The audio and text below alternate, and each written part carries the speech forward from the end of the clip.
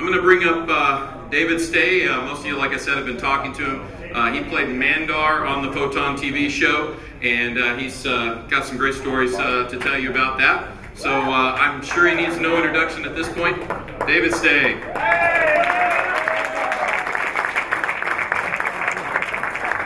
Let me just get this over with for the fans.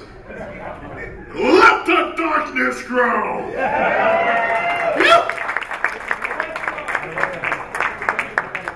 Hey guys, first of all, I gotta tell you, this has been really awesome. I gotta thank Jason. And Jason Helton. And Randy.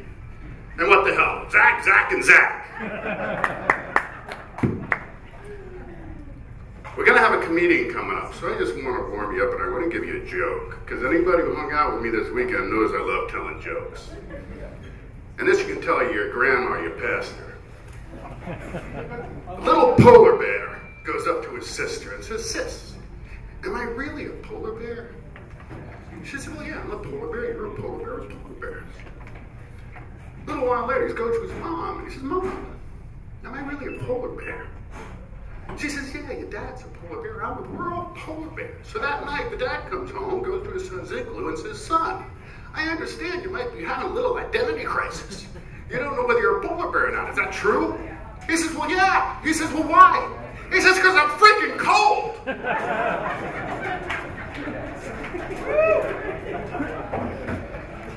Anybody have a question for Mandarr? Oh, thank you so much.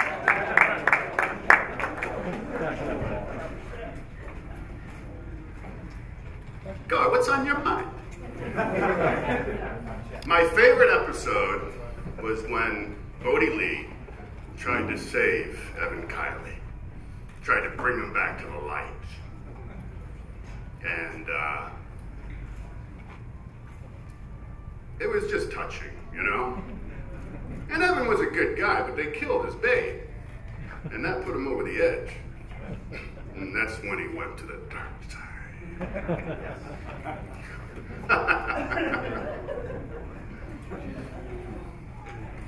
Anybody? How long did you shoot in Japan? 8 months. 8 months in Tokyo. How did you handle all the groupies during filming? I'll tell you the funniest thing ever.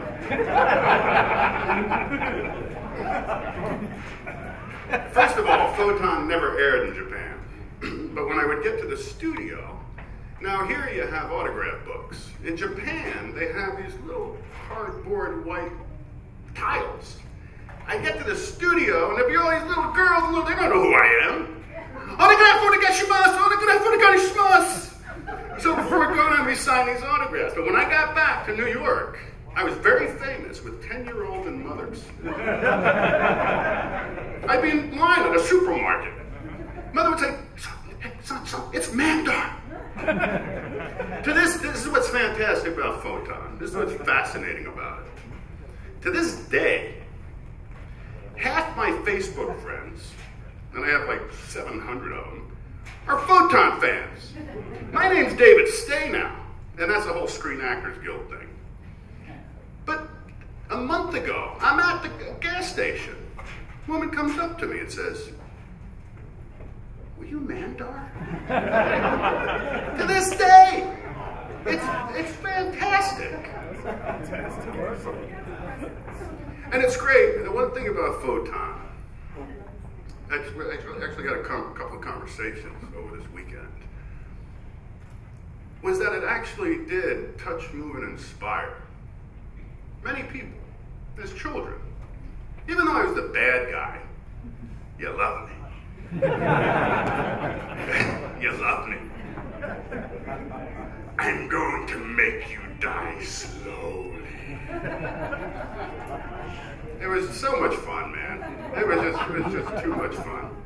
Tibia farted on my neck, man. Want a story? And I've been a germaphobe since I was like 16 years old. Not a Howie Mandel germaphobe. But she's sitting in a chair, I'm between her legs and my neck, and I said, "What the hell, man?" Freaking tibia.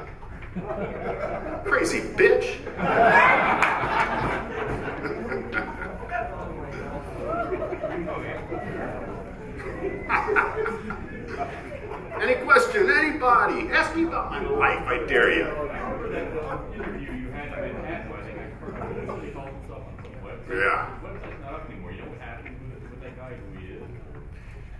He actually ate Pop Rocks with Coca-Cola, and it blew his head off. I have no clue, man. I don't know where that guy is.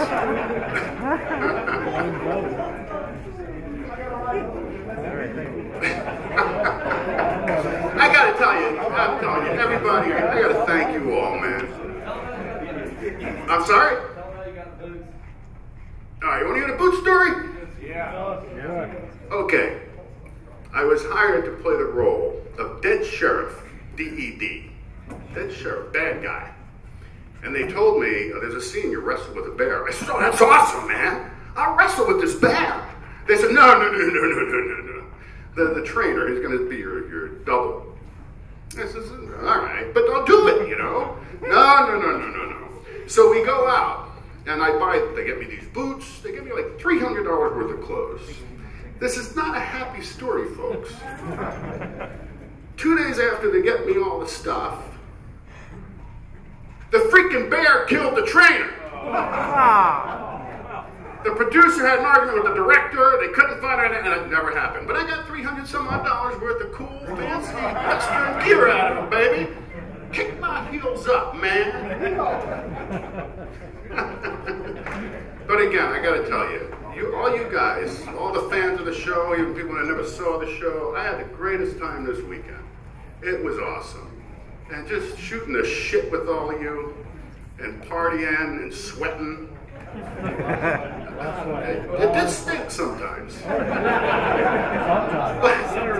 But it was a great gig, man. And again, I gotta thank you guys for shooting me out here, putting me up, man. I did a movie once. I even told Jason about it. Did this movie once. The worst movie I ever did, and I haven't seen probably 20 films I've done. I never seen. Actors we were talking about. We're a worst critic. You don't want to see yourself. After I did my job. Good luck. I got to go out to Visalia, California. And I get to the hotel. Well, I'm sorry, not hotel.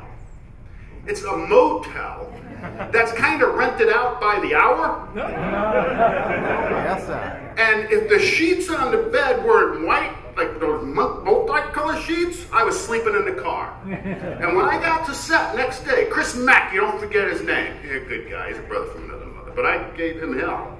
I dressed him down. I said, what are you, out of your mind, man? You put me in a hotel, the sink's missing a leg. Tiles falling off the freaking bathroom, man. What are you, nuts? I'd rather sleep on your couch, man. But these guys, man, Hampton Inn all the way, man. Cable TV. I got HBO. Unbelievable, man. Anybody else? We got to get a move on here, man. Anything you want. I'm an open book. I'll tell you anything you want to know. I peed my pants in bed when I was a kid once. Yeah, that's right. You want to hear my most embarrassing story? Yes. I go on a Sunday morning to watch football at the Chimney Sweep bar. It's a U-shaped bar. And I'm the first one there. And I'm sitting at this end of the bar, and there's a guy sitting at the other end of the bar. And every time I look up, freaking guy's eyeballing me. Try to ignore him. I look up again, the guy's eyeballing me. Now I'm getting a little edgy. Look up again, and he's staring right at me. I said, that's it. So I went up to him. I said, look, man, what's the problem? Why are you eyeballing me? He says, guy, I'm watching the TV. TV's over my freaking head. That's what, and I left. Here I thought you were going to tell us. Say that again? Here I thought you were going to tell us. He said, "Hey, aren't you Mandarr?" Are there any more questions? Most difficult day on set. When Tibia farted on my neck.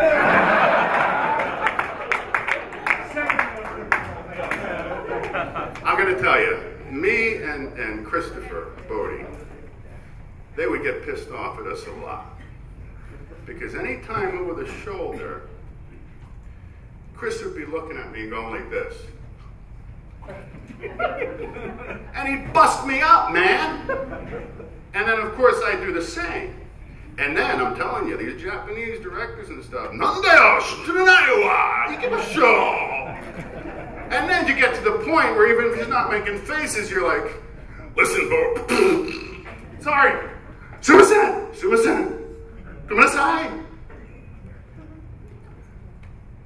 They're great days, man. And I'm just so happy to be here. And I'll leave you with one last joke that somebody gave me. A dear friend of mine named Randy. Bodie Lee and Mandarr go into a bar. And Bodie Lee says to the bartender, I'd like a light beer. Give me the punchline. Mandarr says, I'll have a dark beer.